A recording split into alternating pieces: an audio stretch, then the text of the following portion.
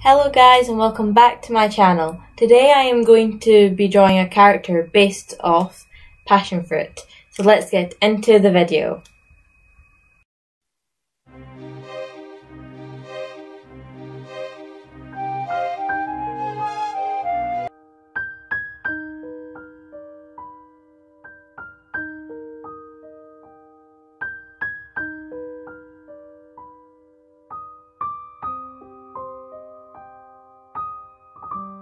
I started off by looking up some references on Google.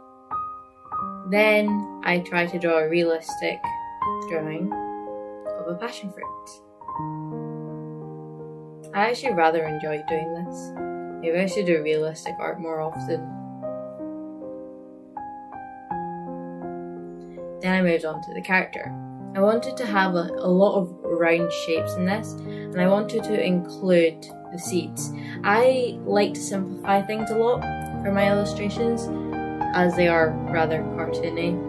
So I think the biggest characteristics of a passion fruit are the inside, like the seeds, the colour, and like the overall shape. So I tried to include those three things in this illustration. I don't think the skirt of the first illustration really shows the roundness. It looks very long and I don't really like it very much. Also, the hand is really weird. I don't know what the pose is, but I tried.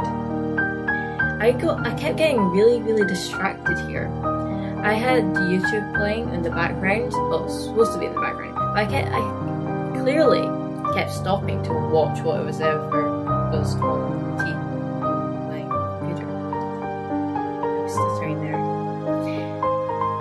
Anyway, when I finally stopped getting distracted and actually was doing what I was supposed to be doing, I changed the design a little bit. I put the seeds on the top part instead, and you don't really see the bottom of the skirt.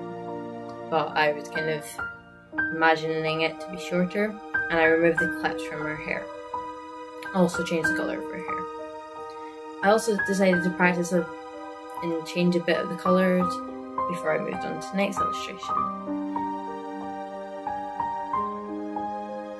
Here I kind of wanted to put the seeds on the top again.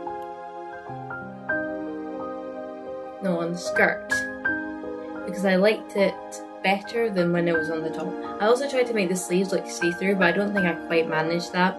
There was only one time I ever managed to make a top kind of look a bit see-through.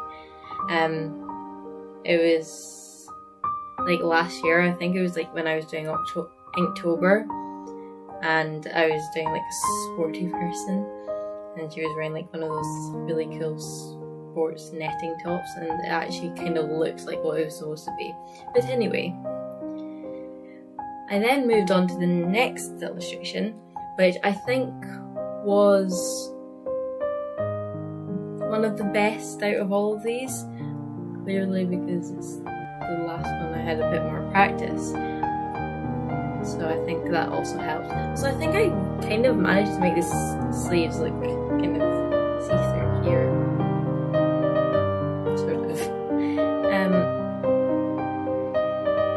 I decided to line this one, again I'm getting distracted, and put a background just to kind of pull it together and make it look a little bit more cohesive.